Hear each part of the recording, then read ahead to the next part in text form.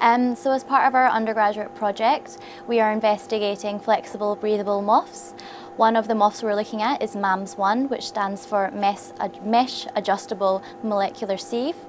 And from this, we then took the synthesis method and created our own copper-based MOF, as you can see here.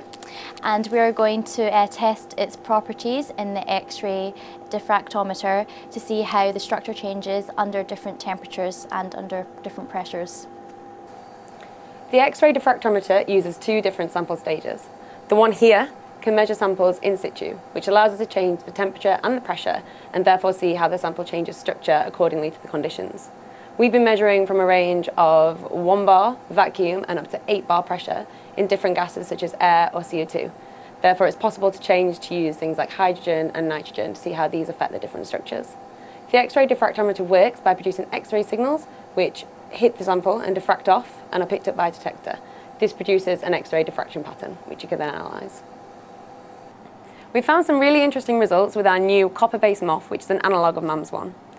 When we test it under air at ambient conditions, so 1 bar pressure, and we increase the temperature up to 280 degrees C, we find a whole new crystalline structure pattern appears. This then disappears upon recooling, suggesting that the structure reacts reversibly to this temperature increase.